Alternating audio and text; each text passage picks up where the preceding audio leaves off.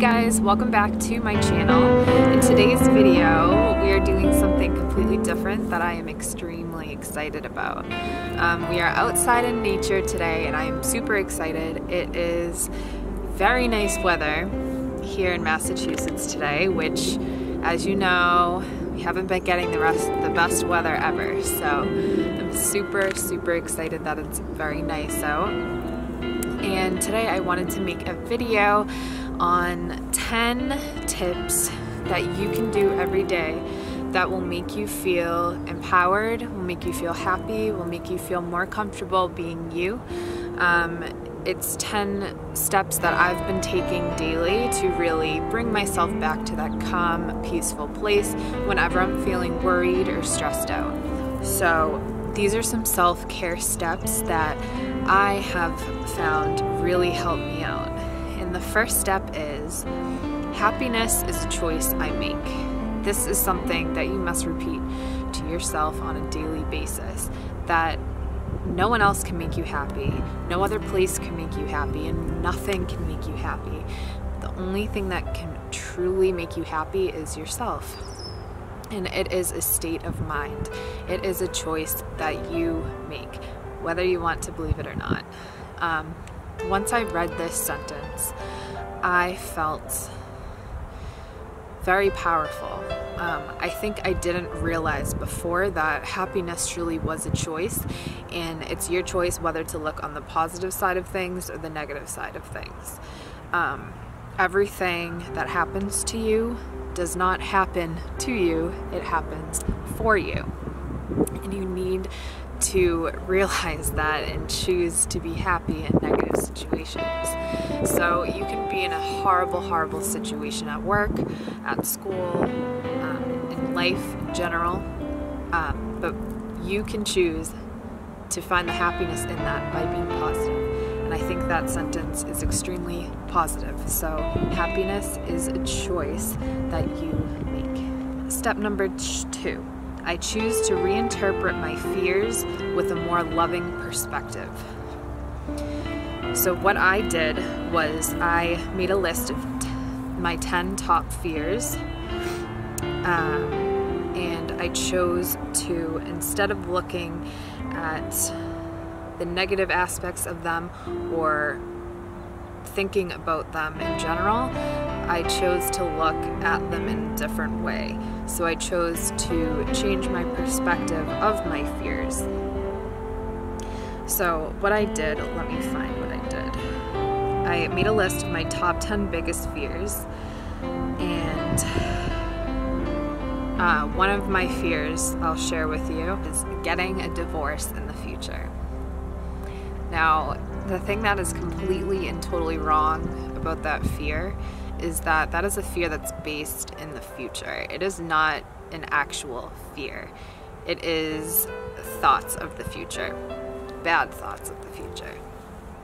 And that's exactly what fear is. It's usually fears thinking about future or past experiences and not thinking about the present experiences.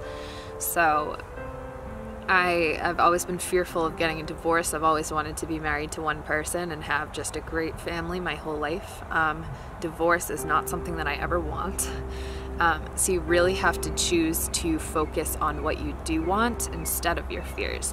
And you need to look your fears right in the eye in order to stop being fearful of them. So I decided that the reason why I am so fearful of that is because I see it in modern movies all the time now, and also on the internet, in real life. Everyone seems to be getting a divorce in my generation, and it is just like parents of my generation have been getting divorces, and it's just something that I never want to go through myself. I want to find that one person that will last with me my entire lifetime. And instead of being fearful of a divorce, focus on the excitement of being with the one that you love for the rest of your life. Focus on what you do want to see in the future instead of your fear. And that will change everything. Once you look your fear in the eye, everything will change. So look at your top 10 fears, list them on paper or on your phone, and then look at the cause of why you're so fearful of that. Write that down, and then write down whether that's based on a past experience or a future experience. And fear of divorce is a future experience, and it's not happening right now. It's not a real fear. So just think about that the next time you find that you're fearful of something happening to you. The third tip I have is, if I want to feel supported, I must support myself. And that is a huge one that really stuck out to me. No one can support you like you can support yourself, and asking for help is the best way to support yourself. So going to therapy is going to help you, and you find that maybe you need a little bit of guidance on where to go from there, really how to look at a better perspective, just how to better your life. I highly suggest going to therapy. Having someone that you can talk to that you don't know, someone that knows nothing about you, is non-judgmental and has good tips and tricks, and has studied psychology and really like how to talk with people in a non-judgmental way. It is amazing to go to therapy and get everything out that you wouldn't feel comfortable talking about these things with other people around you, because maybe it's just too personal, or it's about them, or maybe you don't want to be a burden to the people around you, and you'd rather be a burden to someone you didn't know, that type of thing. Just getting out things that you didn't realize you actually needed to get out and would help you, it's a huge relief. And I have found therapy to be extremely helpful for me. Just talking and saying the things on your mind, whether it seems that important in your everyday life or not. Just talking to someone and knowing that you have like someone that you can just talk to about anything once a week, it's great. It's great. And you can talk about happy things, sad things, times when you've been irritated, how you've been feeling in certain situations, and you will find that they will give you amazing tips. And you need to realize that that is a huge step for yourself, to put yourself in that vulnerable state and do that for yourself. Asking for help is the best form of showing support for yourself. And you will feel so empowered, you will feel so proud of yourself. All the feelings that you get after going to therapy or yoga or meditations or Reiki classes, anything like that, exercising, you feel so good after that because you're doing it for yourself, you're supporting yourself.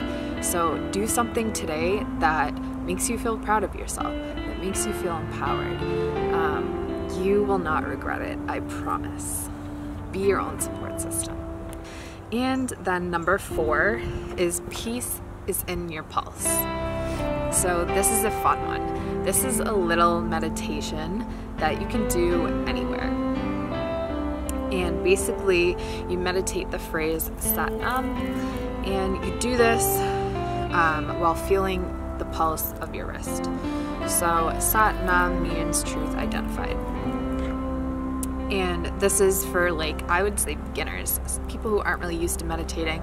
I'm a beginner myself for sure. I've only started about a month ago, and it really helps throughout the day.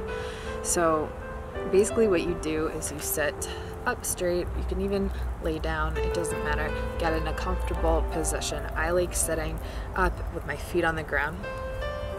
And you just grab your wrist, you close your eyes, and you say Sat Nam, Sat Nam, Sat Nam, Sat Nam to the pulse of your wrist. And focusing on the pulse of your wrist while saying that, you do this for 11 minutes. I found 11 minutes is the perfect amount of time. you do this and you find that you don't think about anything at all except for your pulse. And it is perfect for when you're stressed out. Hear all the birds, so cute. It's perfect for when you're stressed out, when you're worried, when you just have these negative emotions that you need to just get back to that place of peace. Just do the Satnam meditation with your pulse. I promise it will help. Try it. Set your timer for 11 minutes. Sit back, relax, grab your wrist, feel your pulse, and then say Satnam, Satnam, Satnam, Satnam for 11 minutes with your eyes closed. And you will feel so at peace after that. Trust me, do it for 11 minutes. You will feel unbelievable after that. Number 5. When you've overshared, simply say, wait. W-A-I-T. Why am I talking? So you ever notice when you find yourself kind of contributing to gossip, contributing to those negative energies? You really need to take a step back in those moments and be like, wait, why am I talking? W-A-I-T, why am I talking? And you will find that you will bring yourself back to that place of just peace and present moment, present tense, the present. You will bring yourself back to the present moment and realize that, why am I talking? Why am I saying these things? Is this really what I believe? Is what I'm saying really what I believe? Is this really what I want to be talking about right now? Is this contributing to society in a positive way? Is this contributing to my life in a positive way? Is it contributing to these other people's lives in a positive way? You really have to step back and look at that. And I have caught myself in the act. I'm saying just random things that really don't matter, and it is not going to contribute to my life positively. I could be complaining about what I don't want instead of what I do want.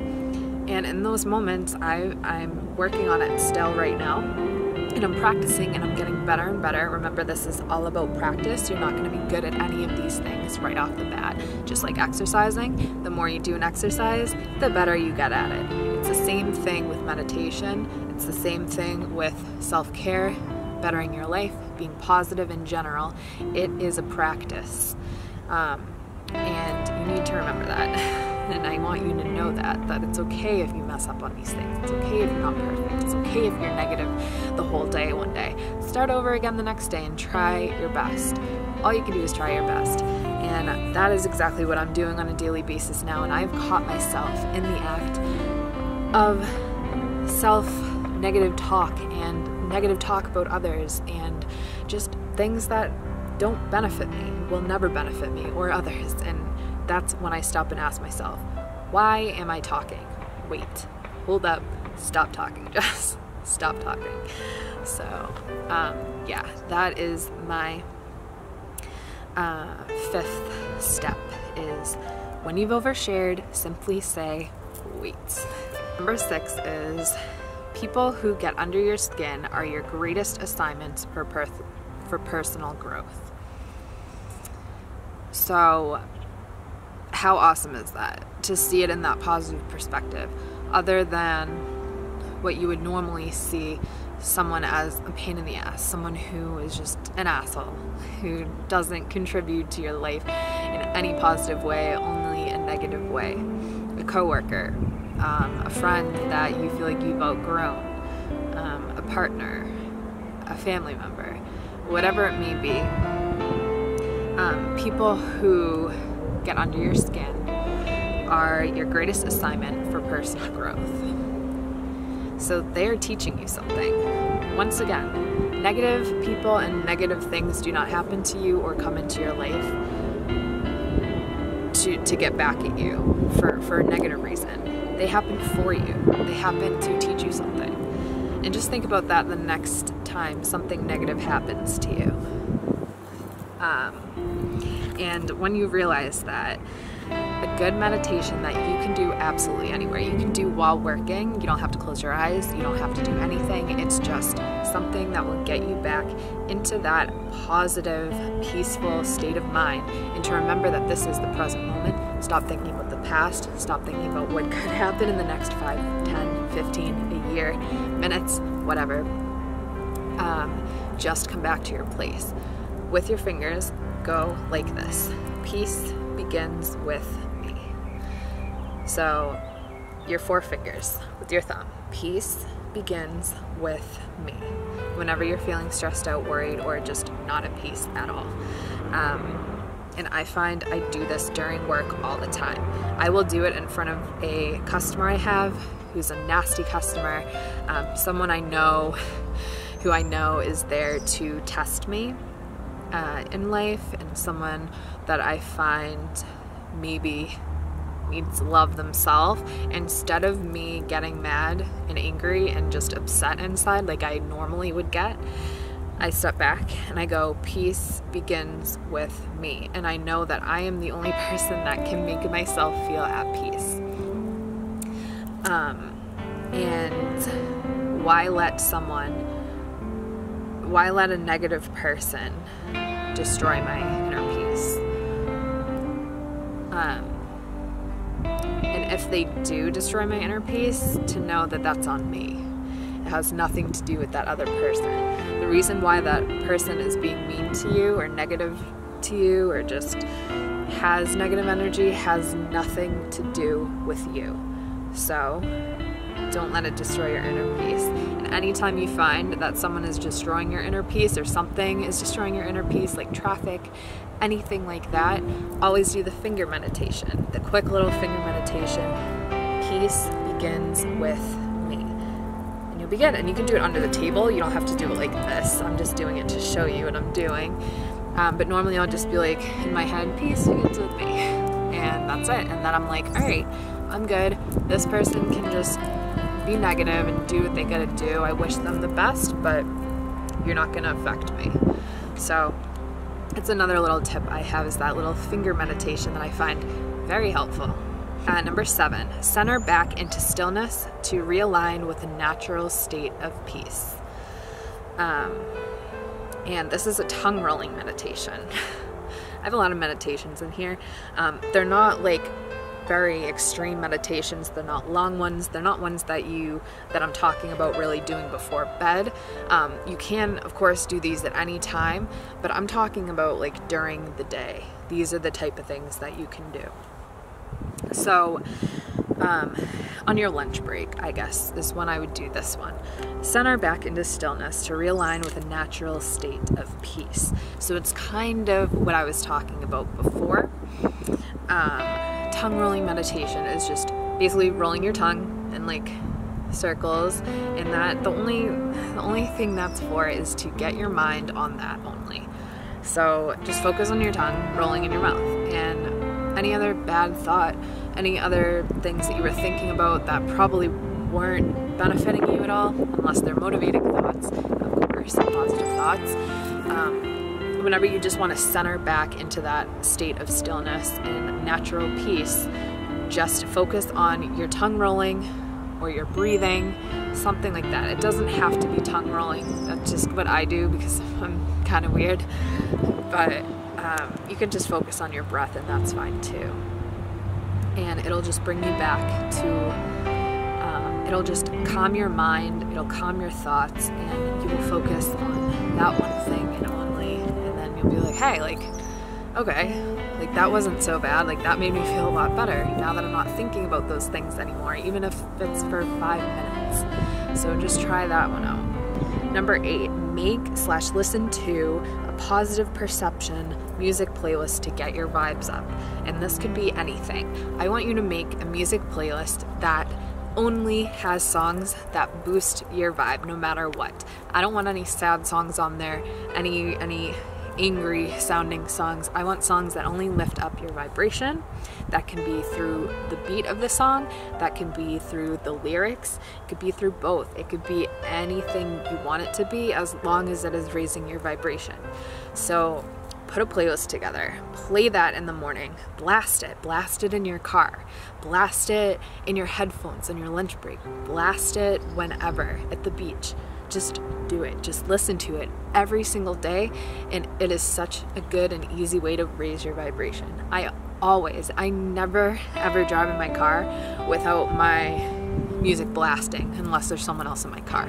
My music is blasting at 6 in the morning. My music is blasting at 3 a.m. And all hours through the day.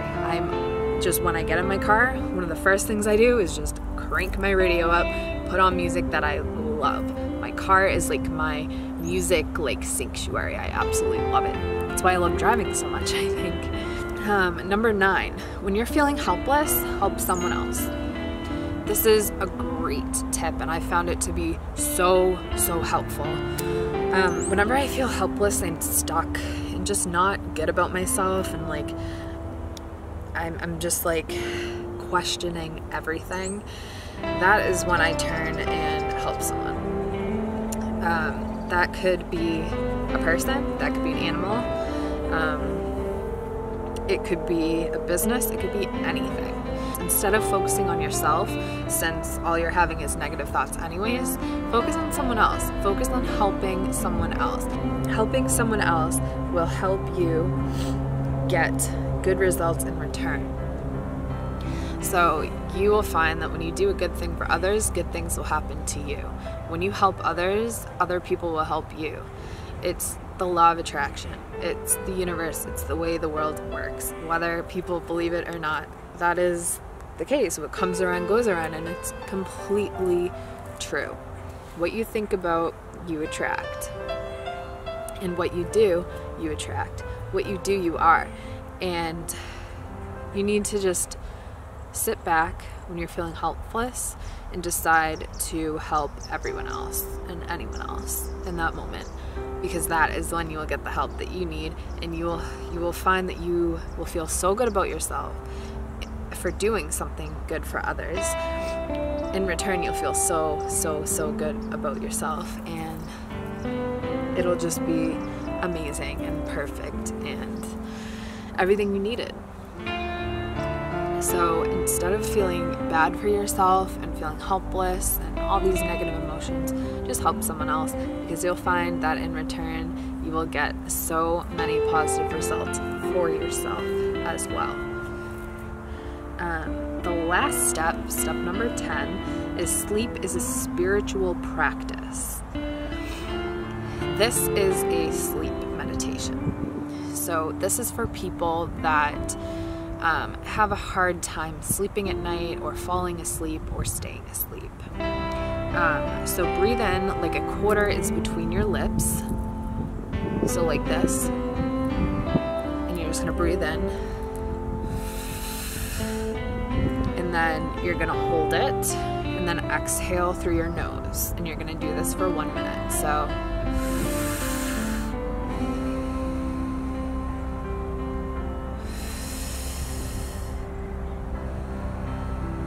you do this for 1 minute, and oh my god, I just did it twice and I already feel like I could fall asleep sitting right here. I love being in nature. Oh my god, I love being outside. This is like one of the best videos I've ever made, just being outside. But yeah, so whenever you're having trouble falling asleep, try out that meditation, the sleep meditation I have. The quarter between your lips, exhale through your nose, and then good night for 1 minute. That's all you need. And that does it for this video, guys. All these steps I have gotten from the book Miracles Now by Gabrielle Bernstein. It's a book that I am currently reading, and I highly recommend it. If you guys have never heard of it or never read it, I would highly suggest to buy it and check it out. It is just an amazing book. I really have been into self-help books lately, because that is what I'm focusing on right now, is myself, and getting to that state of inner peace all the time, and just being the best version of myself that I can be. And this book is doing wonders for that. It's giving me such good tips, and I wanted to pass that on to you guys in this video in case you guys don't have time to read a book, even though I think that you can find time to read this book 1 page a day, because it's based on each chapter, each step, each lesson being on one page. So you can open up the page, read for 2 minutes, and then close the book and you learn something for the day. So that's why I really recommend this book. I will show you what it looks like. This is the book right here. It's called Miracles Now by Gabrielle Bernstein, and it is so good. So good. Yeah, I am on chapter 19 right now, so I still got a ways to go. It is 108 life-changing tools for less stress, more flow, and finding your true purpose. And this is such a good book. Such a good book. This is not a sponsored video, nothing. I bought this myself. I'm just sharing something that I found extremely helpful for myself, and hopefully you guys will too. So thank you guys so much for watching. I truly enjoyed filming this video today for you guys. I hope you guys enjoyed watching it, and I hope you guys got some value out of it. That is my number one thing. I want to make videos that will bring value to you rather than just talking about products. That is my new thing. I'm very into value videos. I love watching them, and now I decided I want to start making them. So let me know, please, in the comments or by liking it if you liked this video. And please let me know what other videos you would like to see in the future. Also give me feedback on this video of what you thought about it. I would love to know. And thank you guys so much for watching. I love you guys so much. I am so grateful for you guys. I love you guys so much, and I will see you in my next video. Bye. I've also been keeping a planner every single day. This is the planner that I've had for a while. I am going to start using my Infinite Agenda that I got. Finally got it. I'm super excited to start using this. There's no words. There's just so much to it. It starts with gratitude. You write what you're grateful for. It's so big. Like the size of it is just enormous in person. It doesn't look that big on camera, but it's enormous in person. And you have this whole thing for like 2 years. And there's spots for, in the beginning, like this month I'm excited to accomplish these short-term goals. This month I will grow closer to these long-term goals, and in my wildest dreams I'm looking forward to receiving these things. So your short-term, your long-term, and then your wishes in general. And you have space for a vision board in here to make, like put pictures in and stuff like that. And then you have, I'm super grateful for, I'm looking forward to on these days, and then you have room to write what you need to do that day. So there is room for literally everything in this journal, and it's so exciting that I finally got my hands on it and bought one. And I've been looking for like a good journal for so long, and this is just like the perfect one. It has like little quotes at the bottom of the pages and everything. It's great. So I'm really looking forward to using that. Just a little end of the video thing for you guys, a little update. So thank you guys so much for watching once again. I love you guys so much, and I will see you in my next video. Bye guys.